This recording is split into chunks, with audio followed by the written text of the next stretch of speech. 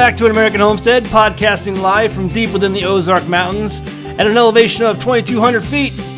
It's 9 p.m. Central, 10 Eastern, and it's good to be back. I've got a lot of good stuff for you tonight, some really interesting articles I want to share with you. I know you're going to enjoy them. You'll have to check them out. All of the links are going to be in the description below tonight, so you can follow along with the articles with the show, so that way you're not getting lost. You know where we're at. The links are all in the description, so check them out. And let's see. Got a whole stack of stuff. Jamie's got a whole stack of stuff, it looks like, over here too. She's busy typing on her computer. And it's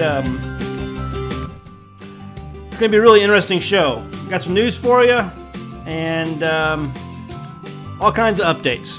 So let's go ahead and get into it. What did we do this week? What did we do? What did you do this week? I worked on the sawmill. I've got my coffee because it's the Late Show on the Homestead Network. But it's decaf. So, okay, it's still coffee. Well, I'm just saying it's decaf. It makes me think that I'm not tired. I know. So, what you working on? We'll start there. Well, I'm always thinking about our next homeschool stage, and Joshua is reading up a storm. Like, I can't keep him in books. Like, every time I turn around, he's done with another book. And so I'm constantly on the library's website ordering more books. Our library is really small, and so we have interlibrary loan, which I take advantage of. And so I'm always on the library website every week going through. It seems like every Saturday night, that's what I do, is get on the library website and order the books for the next week. And so I'm working on homeschooling stuff now. Somebody asked a question last week that I didn't get to answer, but somebody asked about homeschooling curriculum. One of my absolute favorite curriculums that I've found is called Beautiful Feet. If you don't know about it, you need to, because what they have done is pure genius, in my opinion, because they have taken history and brought it to life by using actual chapter books and children's picture books. And so when you're studying history, instead of pulling out a textbook, you're pulling out an actual storybook, reading the story and discussing it. And some of it is a little bit of fiction, but most of it is just history written in the perspective of a story, so that children can actually latch onto it and feel like this is interesting. They can relate to this. It's not just memorizing dates or points of time in history. It's actually learning about real people. And it's called Beautiful Feet. And if you don't know about it, you need to look into it, because I really feel like if you can learn something, children learn best when it's given to them in a story form. Yeah. I'm like, don't you think? Like, Zach always loved history. That was my favorite subject in school. And I never did. And I don't think that maybe part of the reason was that it just was never given to me in a way that I could relate to. But wait a minute. Is that the reason you liked Little House on the Prairie when... I love that, yeah. Mm-hmm. Okay, so it was in story form. Mm-hmm. All right, we're going to talk about that tonight. So I see some of the things you have jotted down here. Frontier life, French and Indian War, some of the topics that you want to start covering, early colonies. Well, we've been working on Plymouth right now, and there's some really cool books out there for the Plymouth stories. Not so much related to Thanksgiving, although, that's what you automatically think of. But you don't think about why they came to America, what the struggles that they faced. Oh, we just hear about it was religious persecution, and, that's about it. They wanted religious freedom. Right.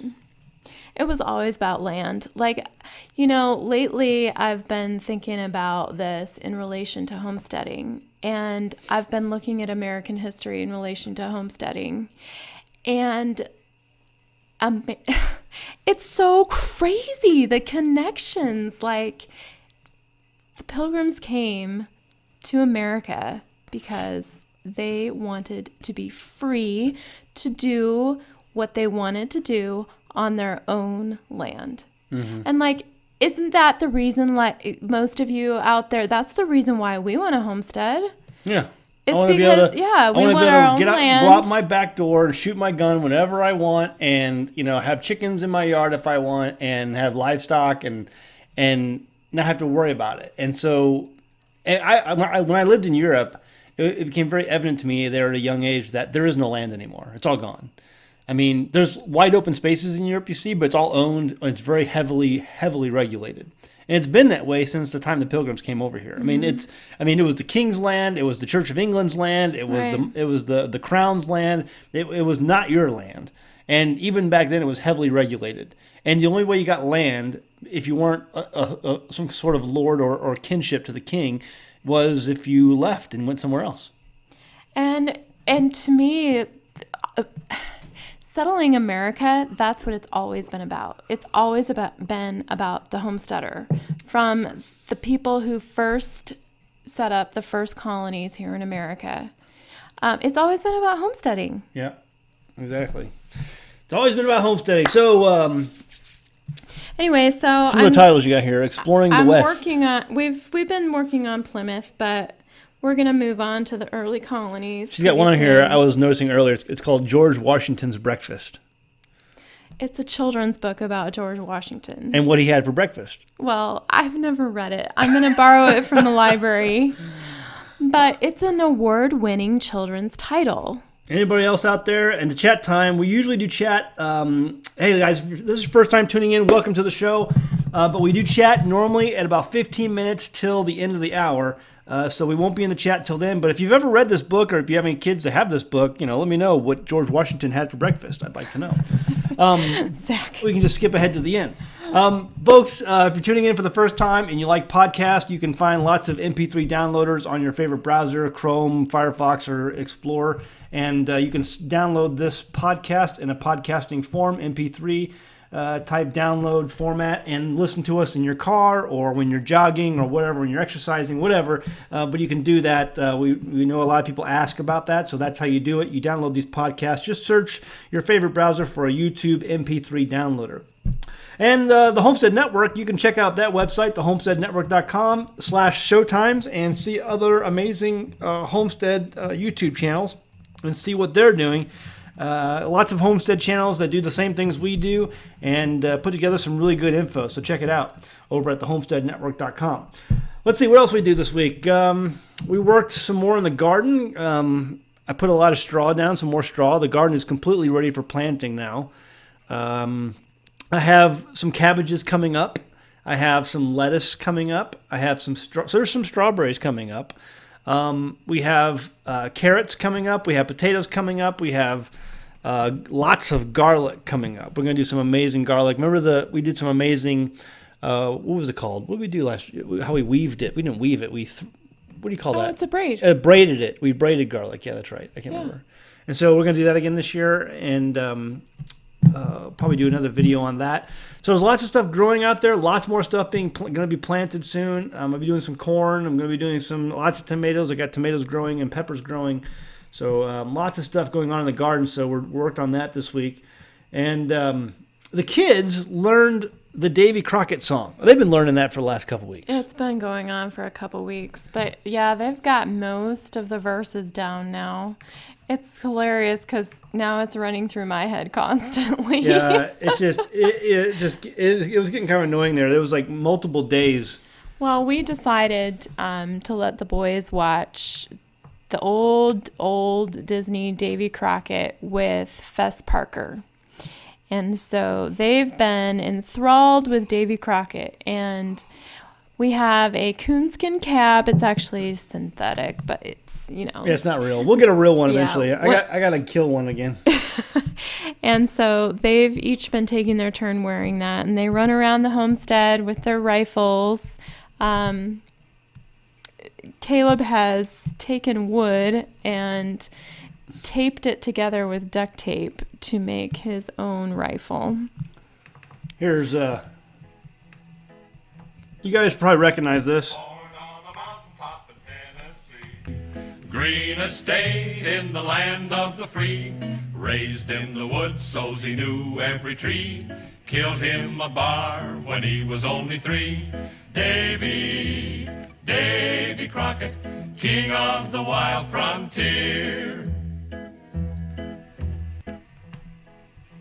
Anyway, so that's the music we've been playing in our house for the last couple weeks. A lot of you probably remember that song and are familiar with it. I certainly am. I grew up listening to that and watching that, and I was a big fan of David Crockett. Read all the books I could on David Crockett when I was a kid, and just found it completely fascinating, and it really contributed to the woodsman in me coming out in my later life. Yeah. So, anyway, hope you enjoyed that. Let's see. But they've watched. I think they've watched all the episodes of that, and they've memorized. I think every single verse written on that song. Yes. Mm-hmm. Yeah, for this past couple weeks. So, and also, folks, it's like mushroom season. We found our first morels this past week, and I did a video on it, and so I put that up online. And so, if you're interested, you can go check out over at the YouTube channel the video on finding some of our first morels. There's more of them popping up. I saw a few more that came up this past week, and so I'm going to head back out after we just had a good rain all yesterday, all last night. It rained and rained and rained and drizzled most of the day today. So the ground is wet. The mushrooms will be coming out. We got some good 70-degree weather coming and 50-degree nights coming on the way. So the mushrooms are going to be popping, and they're going to be popping good. Also, we have our shiitake mushrooms that are going to be coming up soon. The shiitakes. They are going to be popping out of the log piles. We've done videos on that before, so if you're interested, you can go over to the YouTube channels and search for our shiitake mushroom videos.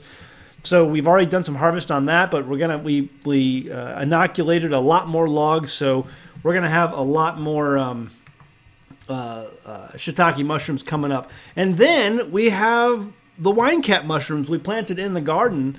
They should be coming up maybe this spring and then also this fall. So we planted that last fall, and so they may be spreading out, and hopefully we'll start seeing them. And I'm thinking about getting a hold of Field and Forest and ordering some more mycelium from that magazine catalog and getting some more wine cap mushrooms going, because I just think I don't think you can have enough. And I think once you inoculate an area, if you keep feeding that area and allow some of them to go to spawn or to spores, they will continue to reproduce. So it's something that will reproduce for you for years to come if you keep feeding it and treating it properly.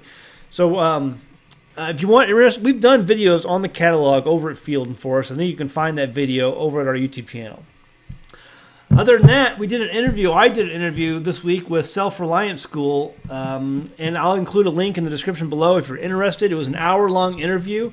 They asked all kinds of questions about living off-grid. Did you see this? This is the article right here. They did. I used our picture with the sorghum or the sugarcane. Yeah.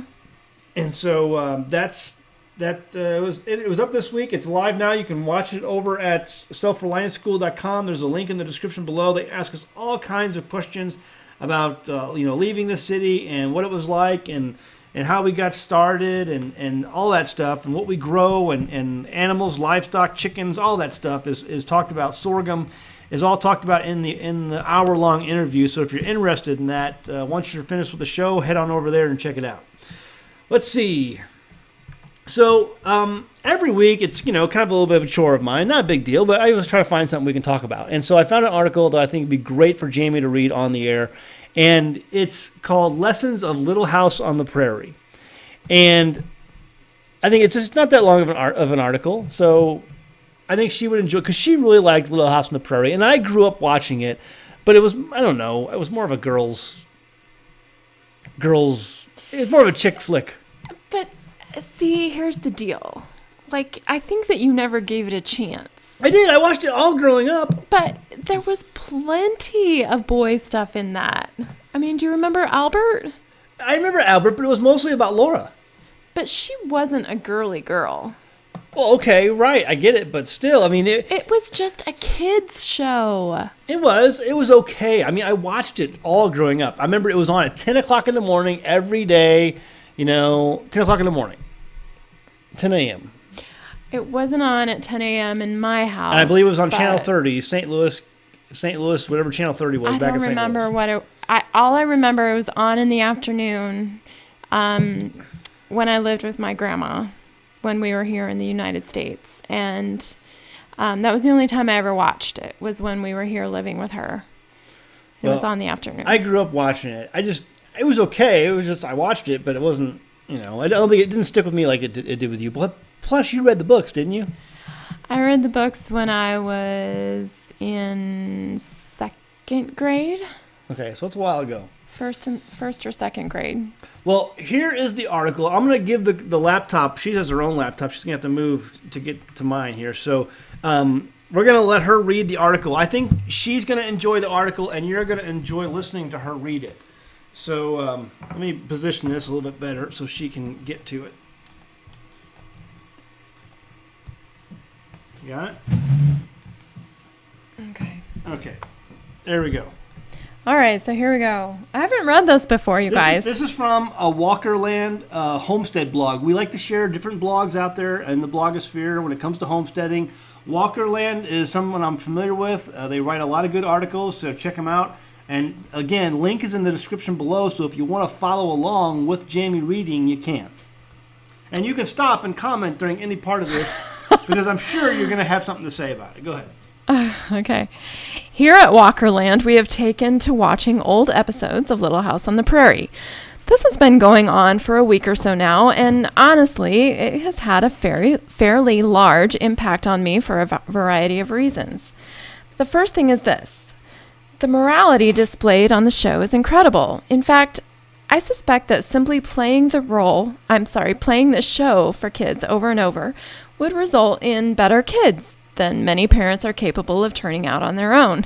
I routinely feel like a louse while watching it, as some of the decisions the characters make are so intuitively good, my own moral inferiority lies in stark contrast. I am not a bad guy, but compared to Charles Ingalls, for example, I'm a lazy scrub. And his wife? Wow, what a powerful woman. It is kind of unrealistic to compare yourself to a fictional character on a television show. This I realize. At the same time, why not? If you see an example of someone or something that inspires you, does it matter where it came from? Charles Ingalls was, for me, one of the foundational fictional characters of my youth. As a boy, I watched many episodes of Little House on the Prairie. I think back to what an advantage that was. It seems so silly, but do kids today have the opportunity to turn on the television and receive an instant lesson on morality, independence, self-sufficiency? We got rid of our cable television years and years ago, so I cannot say what modern television today looks like. However, being a gambling man, I'd wager, sight unseen, that I could put... Little House on the Prairie. Oh, I'm sorry. It's the acronym. Yeah.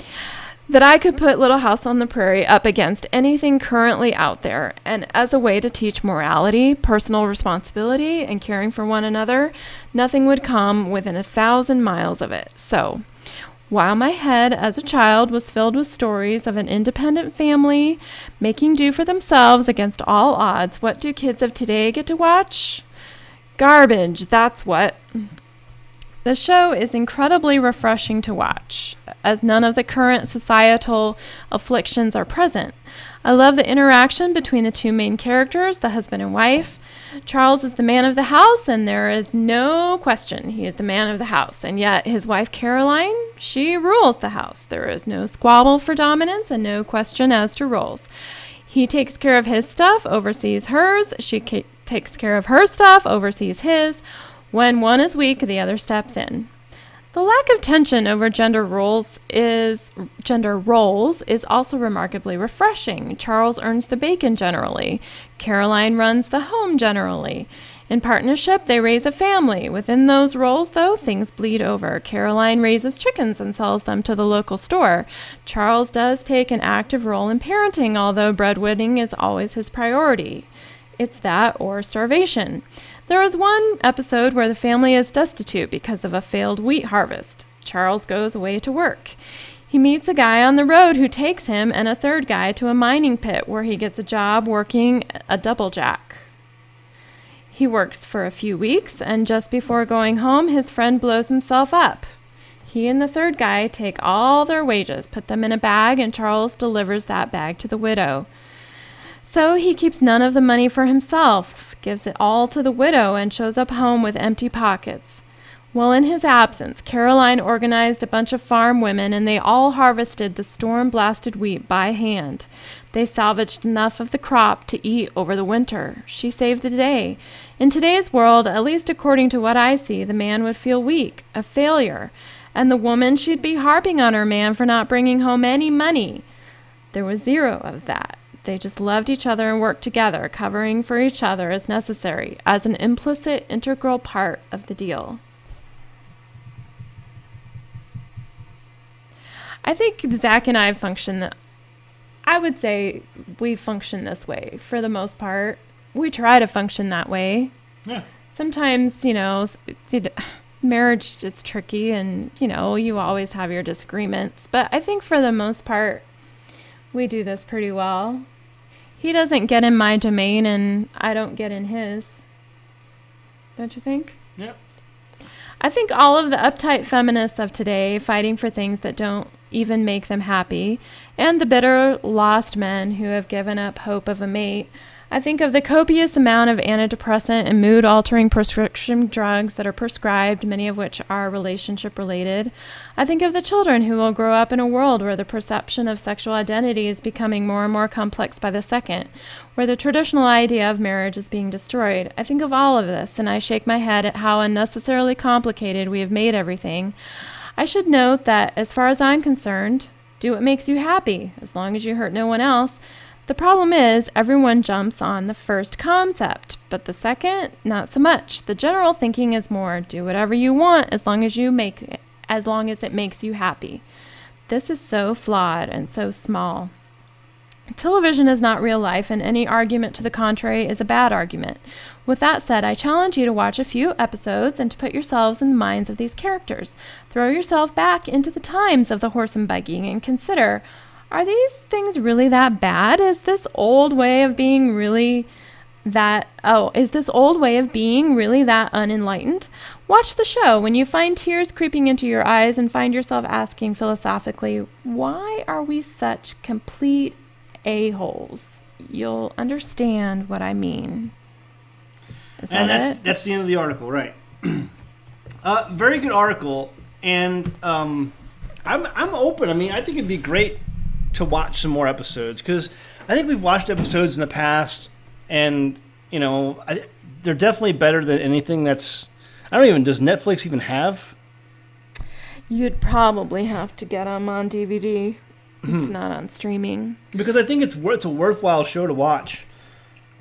I read the first book to the boys a long time ago, but we never picked up the rest of them. It was hard back then to read while Caleb was listening. He's gotten a lot better now. There's so many people that were raised on that show. And I remember when Michael Landon died. I mean, it was people, because he had the other show that was really successful afterwards. It was called something Angel. Or Highway to Heaven. Highway to Heaven, that's right. And I remember when he died, it was such a huge thing. But it was mostly because of Little House and the impact he made on so many people growing up, with that show. Yeah. Because people literally grew up with that show. I was one of them. But well, I think we saw it on reruns. I don't know when it originally came out. It was during the 1980s, I'm sure. I'm not sure. No, that was reruns. What? Okay, let's look it up. We always do this. He doesn't believe me. Okay, I'm looking it up. It's got to be the early. Momentarily, we'll see that I'm right. 1974.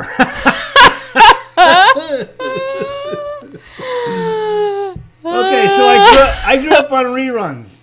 But wait a minute, it said right here. All right, look. 1983. I'm sure I saw some of them.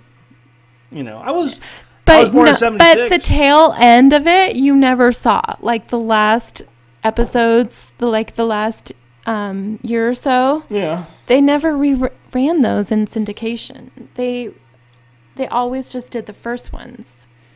Yeah, probably. So when Laura was little and all the girls were little before she got married and stuff. Yeah. That was what they reran over and over. Yeah. And that was before we were born. But yeah, anyway. So, what? I know she's always right when she comes to those dates. She remembers the dates really good. But yeah, I mean, it would be a good. Yeah, we'll have to see if we can get it to watch. We can see that. But wasn't the article good? I mean, it's just when you think about today and what kids have to watch today, it's just garbage. Yeah, I don't even like that guy in the article. Like, I don't even really know what's out there because we haven't had TV in forever. Yeah. Yeah, but I hear it's bad. I mean, I look at the articles that come out and they say, you know, how much nudity on TV is present. It's just crazy.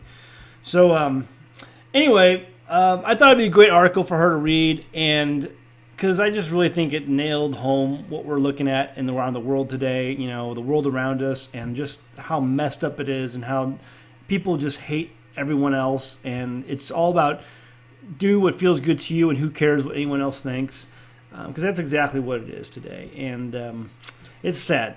It's sad, but you know, at the beginning of the article, he makes the point that you could probably turn out a better kid just by sitting him down in front of Little House all day. Yeah, but then I don't think that kids today would even, if they're addicted to other TV, I'm not sure that they would want to watch it. Right. You're absolutely probably right. They're like, what is this? Like, you know. They would probably think it's too boring. Yeah. But our kids would not think that. I mean, if you started off kids that way, though, they would get a better education on morality and what is right and wrong. Yeah, but our kids were entertained by Davy Crockett from the 1950s. Yeah. Oh, the world's messed up, folks. The world's messed up. Anyway, I thought I'd share some other articles with you. Let's keep moving on, because I have a whole bunch of stuff, and I don't want to end up like last week where I got only to one article and left everything else on the table. There's a lot of Facebook homesteading trading posts that are out there, guys, and I put one in the description below. And it's a homesteading trading post on Facebook, and I think there's multiple ones, but this one, they got all kinds of stuff on there. They've got goats for sale, they've got wood lumber for sale, they've got all kinds of things, and I know it's all over the country, but it's just a pretty cool indication of what other people who are homesteading, what are they doing to make money, how are they trading and bartering with each other to get by, and I think that's helpful for people to see what other homesteads are doing. So there's a link in the description below to a particular trading post for what's called a homesteading trading post.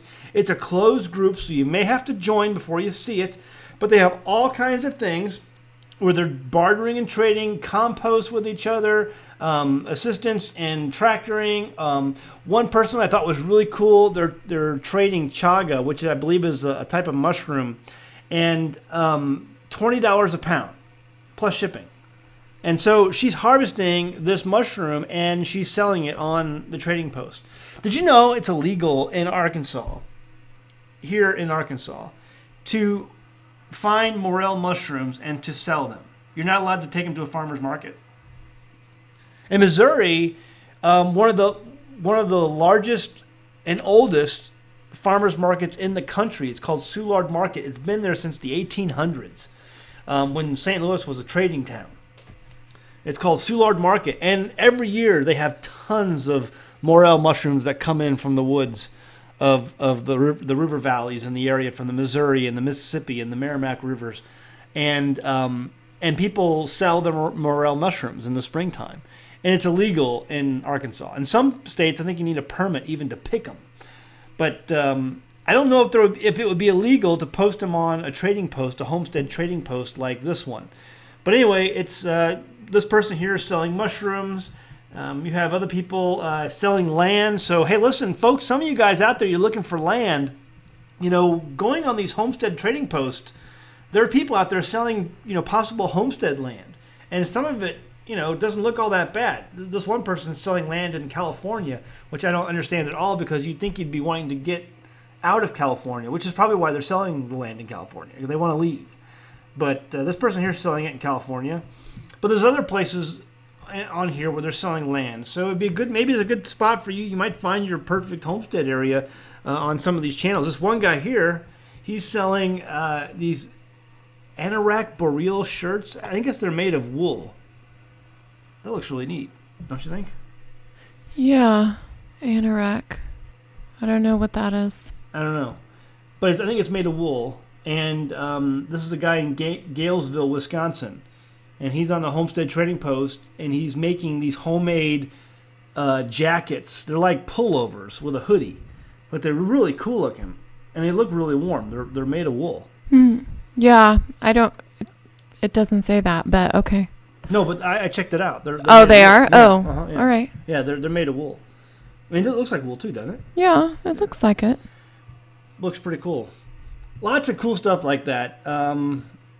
Check it out. And then there's other groups out there too. Just go out and search for a homesteading or trading post. There's all kinds of things that deal with people who are selling animals, and they're trading and bartering between each other, which I think is a really good idea for us to do. So be aware that those things are out there. People ask me all the time, where can I find land? And I give them advice. This is another place where you can find homesteading products and land for sale. Check it out. Let's see, what's next? There's an article here, speaking of Little House on the Prairie and, our 4-year-old learning about history and things like that. There was a offthegridnews.com article where a boy takes a bullet to school, a bullet shell. It was a casing of a .22 casing, and his preschool officials suspended him for a week, and they called child services. That's horrible. Little 4-year-old put a little shell casing in his pocket and took it to school, and the teacher found it, and they suspended him, and they called child services. I have so many stories about shell casings. I know. I mean, it's just part of being a boy. The woman said that I was met with a stone-faced teacher who said that my son had a shotgun bullet. And she said, I was horrified, thinking, where could he have gotten this? But all it was the shell casing of a .22. Yeah. She had no idea what she was talking about, teacher. Anyway. Can't she say it was empty? Yeah. 7-day school suspension, which she was, of course, expected to pay tuition still for that 7-day school suspension. And a threat that if his enthusiasm for guns continued, he'd be permanently expelled because he was running around the recesses going bang, bang, playing guns with the other kids. And, I don't know how you get that out of boys. I mean, I really don't. No, I mean, it's just ingrained in their, it's just part of being a boy. It's not something that I've ever taught them. They just do it. They just do it. They turn everything into a gun. It doesn't matter what it is. Well, they see Dad having a gun, and it's just, I don't know. I seriously doubt you could stop this from happening. But it's just the insanity that our world has gotten to. Yeah. I mean, what would a teacher like that think about Little House on the Prairie? Because they had guns. Did they have guns on the show? Yeah, they hunted. Well, they had rifles. They didn't have handguns. Not really, but there was handguns on the show every once in a while. I remember a few instances where there were. Yeah. Okay. But they had rifles and they hunted. Oh, just insane. So that's our world today, folks. Again, the article's linked in the description below. Be interesting to take that article and share it on your Facebook pages to get the feedback from others and see what their opinions are as well. Good article to share for a lot of cool feedback. Another thing I thought was cool, Jamie might like this too, is an article over at goodhomedesign.com. It's a cabin built out of 3 shipping containers. And it's got pictures to go along with it. So, again, the link is in the description below so you can follow along with us. But it's 3 shipping containers tied together that someone has built for a tiny home. And I don't know what you guys think about tiny homes, but I think tiny homes are, especially like this, are a great way to get into something and not have a lot of debt out of it. It says each container was bought for $3,400. Okay, and he worked on these containers into a cozy cabin, it says. So the cabin is spacious, measuring 355 square feet, which isn't bad, It's not too small. Not too small. I mean, if you're a couple, that would be... Perfect. Yeah. That's a perfect first, beginning of marriage cabin that you can get into and not owe any money on, not owe a lot of money on, pay it off if you had to, because it's not much money, and then work at building a bigger house for your family. Yeah. That would be a great starter house. There's so many mistakes Zach and I made early on. So many financial mistakes we made early on. And I wish that someone had sat us down and gave us a good, stern talking to about how to succeed in finances. And number one on the list would have been only live somewhere where you can afford. Like, if you have to go in debt for it, then it's not worth it. Yeah, it's not worth it. And I know that, there's a lot of people out there, who say, it's an investment, a home is an investment, but if you can at all do it, just try to get it so that you don't have to have a payment. Yeah. Anyway, nice little tiny home. The next page has more pictures, so I wanted to have Jamie look at that too and see what she thought.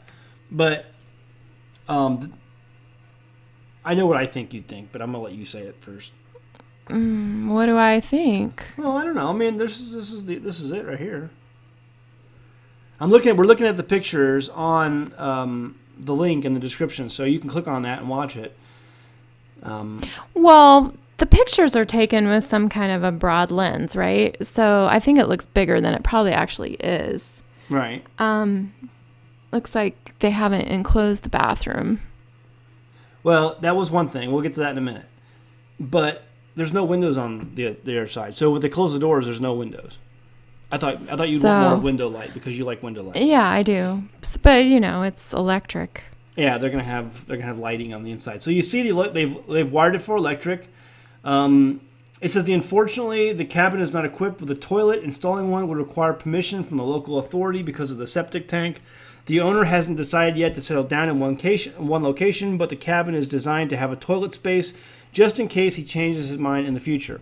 Which, my suggestion, and I posted at the link in the bottom of the article, you can see my comment below, is to, use the humanure. You don't need septic.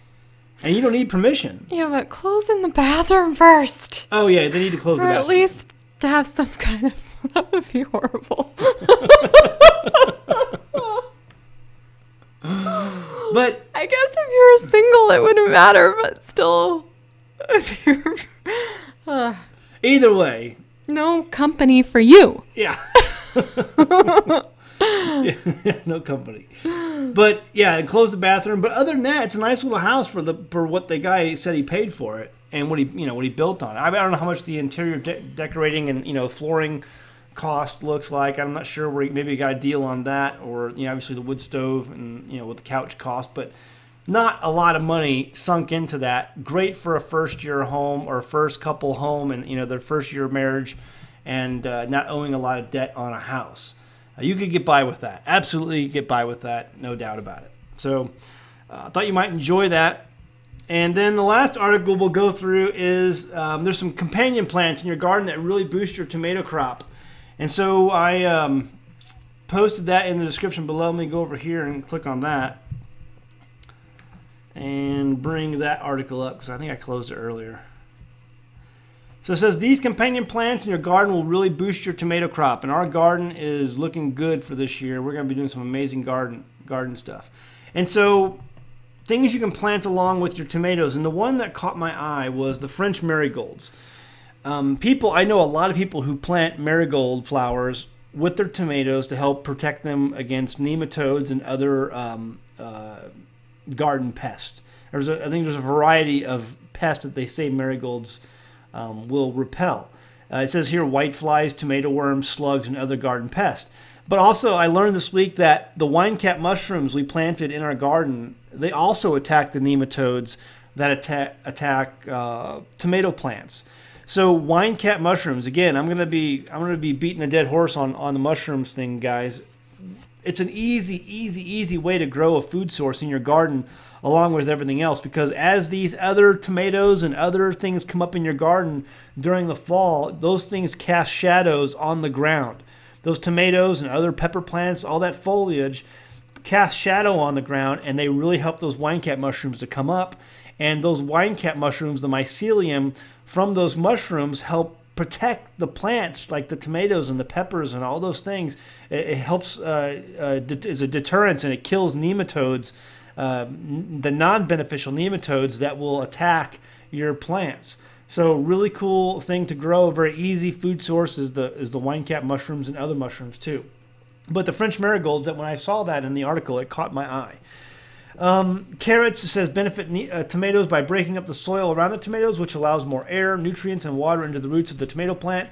And tomatoes return the favor by secreting a natural insecticide, solanine, that carrots can absorb, which I never heard of before. I never read that. So really cool, interesting stuff in that. Garlic, it says, also helpful because it repels spider mites. Bury garlic cloves 1 inch into the ground around tomato plants for a natural insecticide. I never knew about growing garlic around tomato plants. I do have garlic in the ground already, but usually by the time my tomato plants are coming up, my garlic has already been harvested. So not really sure about that, but you could try, I guess. Other than that, great article. Thought you guys would enjoy it. I try to share different homesteading articles from around the internet every week so that you guys can get the most out of our show, learn the most out of the show just like we do, and be able to share these articles yourself on your own social media. So be sure to do that. Share these articles. The people who some of these are big companies, homesteadingnews.com and offthegridnews.com, but some of these homestead websites are just small guys, who are just, blogging as a hobby or as a part-time job, and they can use the shares, so do that. All right, okay, over to the chat room. Let's go to the chat room and see what you guys say. Hey, listen, if you guys have questions, put them in all caps.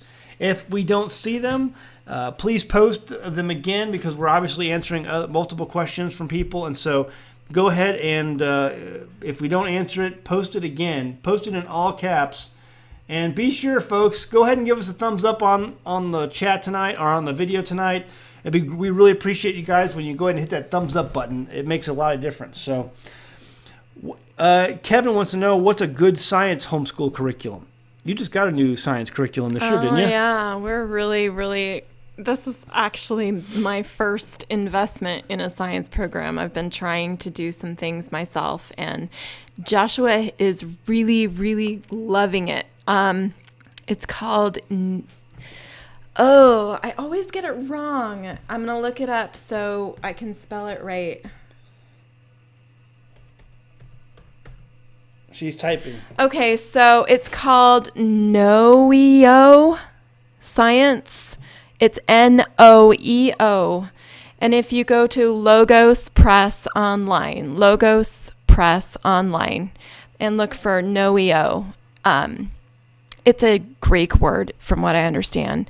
But I love it because it's taking books from the secular world that are good, really just colorful, packed full of knowledge, and using those books to put together a curriculum. So basically every day it pulls parts out of those books and says, read this today, and then the kid gets to make their own notebook. If you're familiar with notebooking, we really love that, because notebooking, the kids get to write down what they are interested in, what they have remembered, instead of just answering a bunch of workbook questions or some straight rote questions that they're expected to know. I think that notebooking is an excellent way for children to write down what they remember and what they are interested in, and that's why I love this science curriculum. Plus, it's really hands-on. It comes with science kits. It comes with a whole book of science experiments with using things just from your home. Yeah, I can't really say enough about it. We love it. And someone said, Jamie, Henty and Ballantyne are great authors for the kids to read. Where? I'm not sure. I don't know how to pronounce that. Henty. Huh. Okay, thanks for the tip. I'll look into it. Henty and Ballantyne. And then someone wants to know, do I grow apples? We don't grow apples because they don't grow well here. There are a lot of apple orchards. In fact, this part of the country was known for its apple orchards for a while because they had so many of them. And then the cedar rust came in, and so many of the other diseases that affect apples came in and just destroyed the apple orchards en masse here. Folks, apples grow great in some parts of the country. They don't grow great in some other parts. Washington apples, you always hear about Washington apples. Pacific Northwest, great place for growing apples. And there's apples that grow great in other places. But in the Ozarks, what grows really well here is peaches. Like the Georgia peaches, that's on the south too. To get a lot of heat. Peaches do well here.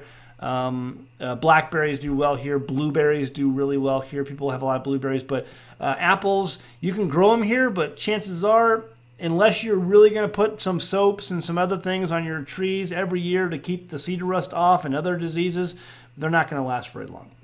And we didn't know that until after we bought some apple trees, but it's just the way it is. How large is your home? It's 990 square feet about. I think 970, something like that. Something like that. 970 square feet. It's good size home for us, for a family of 4. Mm-hmm. We don't have to hire a maid to clean it. Yeah. Jamie, my sourdough starter flopped. I live 1 county away from you. Any chance you could teach me? Well, I just threw out my starter because this time of year, unless you have an air-conditioned home, it got hot. Yeah. And the house got into the lower 80s. And when that happens, I threw out my starter. It's not worth keeping it because I have to feed it multiple times a day. When it gets hot, your sourdough requires more food. You have to feed it more. It's eating more. Those bacteria are chewing away, and it's not worth it to me. So, Janet, that may be what happened. Your sourdough got hot. Because if you only live 1 county away from us, you were probably hot too. Unless you didn't have your air conditioning on, it was hot in the house, it probably, you didn't feed your starter enough. I don't know if you had it going previously and whether it worked out. It could be a number of things. It could be the flour you're using.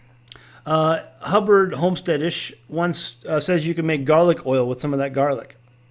That sounds interesting. Garlic oil. Mm-hmm. Okay, like infused oil? How do we do that? I assume. Do we have to press it? I don't know how to do that. I think most people just put the garlic into olive oil. Oh. It's infused oil. All right, Hubbard. But I don't know if that's what she means.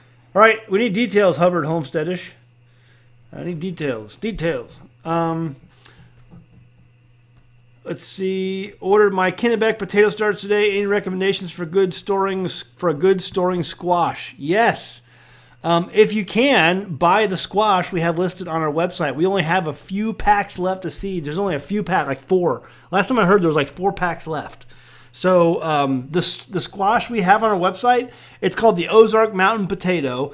And we still have 3 giant squash in the kitchen right now that were harvested last fall. And they're completely fine to eat. They store perfectly well in an unair-conditioned home. Unheated home, wood stove heated home. So if you want a good storing squash, the Ozark Mountain Potato, we're selling on our website. I think there's like 4 packs of seeds left. Unless we cut open these other potato squash we have here, these big ones. They're big. They get big, guys, big. Unless we cut some of those open and save those seeds, all the seeds are gone, except for the ones I have for myself. That's it. So check that out. There's only a few left. What is the best antifungal leaf spray for raspberry? Oh, wait a minute. Wait, what's the other? It's the Talcata squash? Oh, delicata. Delicata squash. We're going to grow that this year. And I understand that keeps pretty well, doesn't it? Yeah, well, It yeah. doesn't? I mean, it does, but not like the other winter squash we have. Oh, okay. So it won't last a long time? It will, but I would eat it. It's easier to eat because it's soft. I mean, it's small. The delicata, we got these seeds from Shalom Acres, and they're like big on, I guess some of the fancy restaurants serve that stuff. Yeah, it was really good. It was really good, folks, really good. They're smaller. They're smaller. Much smaller. But the ones we have here that we're growing here and that we have in the kitchen, those things last, they'll last a long time. And like I said, there's only a few seeds left of that, but they'll keep really well. Freeze your starter and only thaw it to feed it. Will that work? Sorry, drummer, but we can't do that. And historically, they would never have had refrigeration. No. I think that a starter... That's what they do 100 years ago. I think they probably threw it out when it got spoiled and started a new one when the fall came around again. So you don't think they had bread in the summer? I don't think they needed bread as much in the summer because they had all the food from their garden. Yeah, that's true. That's true. I really don't think that bread was a big staple during the summers. We learned long ago when we started researching all this that people ate seasonally. You ate what you had. Hey, a really interesting fact. In the springtime, there's this thing called Carnival, and it's these celebrations, and everyone thinks that Carnival means farewell to meat, and it was put into existence by the Roman Catholic Church. Because the Roman Catholic Church, they have the 40 days of Lent where they give up meat, and so Carnival, farewell to meat for these 40 days. That's entirely untrue. Carnival meant that in the springtime, there was no more butchering because you butchered your meat, your animals in the fall and in the winter because you had natural refrigeration of the cold that allowed you to keep that meat and eat that fresh meat for a certain time frame, and then also that cold allowed you to take that fresh meat and preserve it by salting it and curing it over time. You didn't do that in the summertime or in the springtime because the temperatures weren't warm enough. You would have insects getting on your meat that you were trying to preserve and your fresh meat, and so you didn't do that anymore. So Carnival had nothing to do with the church. It was always about the springtime approaching, and that meant a farewell to fresh meat. And you had to start eating the meat in the summertime and the spring and summer of the meat that you were preserved in the fall and winter. And so it was always a farewell to meat in the spring. Really interesting stuff. But it says let's see, what does it say? Henty and Ballantine are free on Kindle if you do ebooks. We don't really do ebooks, do we? No, we don't. It says I make minced garlic, but you need to use dried garlic. For oil? I don't know. I don't know what they're talking. What's Country Living? East Oregon, Style 61. I'm not sure what you're talking about. How do you make the oil? It says low-cooked minced garlic. Wait a minute. I got to go back up. It scrolled out of view. Low-cooked minced garlic and olive or coconut oil. Great for earaches and cooking. Low-cooked minced garlic. So you infuse. That's what you were talking about, right? Yeah. Okay. Mm-hmm. Okay. Yeah, so you can butcher a chicken, Donna. You can still butcher a chicken in the summertime and it'd be gone, but it's not a large animal. You don't have a whole bunch of meat. When you butcher a chicken, you're gonna eat the chicken that day. There's no leftovers, for a family who eats a whole chicken. So, but you try to butcher a cow in the summertime. I mean, it's a pain in the butt. In fact, we had some friends of ours who had to butcher a cow in the summer because it died, and they butchered it and they hated it. It was because the bugs wouldn't leave them alone. The flies were everywhere. And they were trying to keep the meat from spoiling because they had to get it vacuum packed real quick and put it in a fridge. It was just a mess. So you don't do that in the summer. You do that in the fall and winter. Sanctuary Valley Homestead says we're going to grow the achicha seeds this year we got from you. Awesome. You're going to love them. Give them something to grow. Give them something to grow on. Will a root cellar keep the starter cool enough? It might. But here's the deal. Why? I don't know. I mean... If you want bread. It's so easy to start a new one. I don't understand. Someone help me understand this. Well, I mean, an older starter will taste better.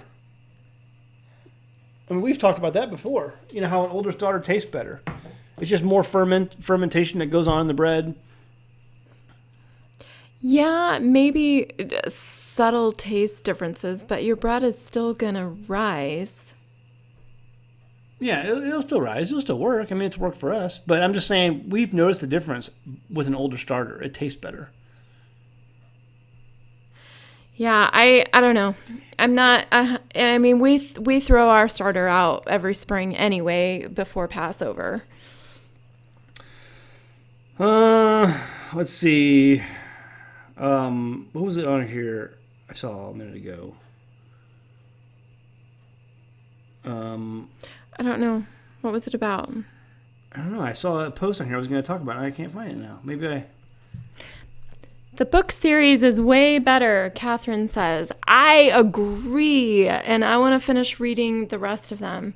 But one of my rules is, if at all possible, read the book. Always read the book. So I'm making a rule for Joshua now. Always read the book before you get to watch a movie, if there is a movie.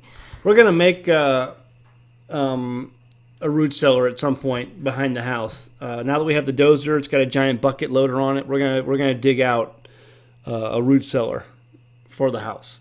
Just a matter of time before we do that, but it's on the list of things to do. Here, coming up soon. Age starter is better, yeah. No more starter. Well, Zach, back to the ramen. No, he just doesn't get the ramen. I do like the ramen. He hasn't been eating the ramen. I told her, you gotta make me some starter, maybe some sourdough. You know what, though? You barely ate it. You barely ate the bread. I like starter. I like the sourdough bread. I'm a big sourdough fan. But you barely ate it. Oh, I did. I ate it whenever it was there. It was always there. Are you considering smoked cheeses? Yes. It did not get cold enough very long to do any cheeses this year because you put that in the smokehouse and it's going to be, you got to do it on cold nights. You got to do it on a cold night. It's a cold smoker, but it still gets a little warm in there and you don't want the cheese to melt. So you do it on cold nights so the cheese doesn't melt, it stays its shape, and the smoke does its thing. But we didn't get cold enough to do smoked cheese this year, so I was kind of disappointed in that. I was waiting for some good, some good nights down in the teens that would be coming so that I could get some cheese ahead of time, but we didn't do that. Let's see. If you have a spring, make a spring house building a concrete stone building surrounding the spring. I don't have a spring like that. We have a seepage well. That's kind of what we have on this homestead. We have a high water table, and it's a seepage well. And that's why we have it. And so, but we can't build a house like that on it. So either way, when we do build a shelter, or not a shelter, but what am I thinking of? What's it called?